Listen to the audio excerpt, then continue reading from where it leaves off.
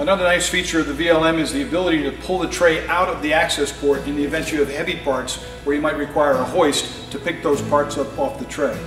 These are retractable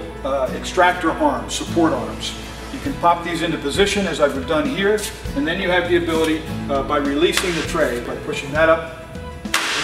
and now you have the ability to pull the tray outside of the machine and lift that part. You'll notice that the tray locked into position on the support arms, and that gives you the ability to have a stable tray while you bring a hoist in to pick a heavy part off of the tray. The tray can easily be put back in by pushing down the releases, put the tray back into the machine, put down your two side locks, and then make sure you pull the tray forward so they make contact with those two side locks so that the tray will be put away without any difficulty.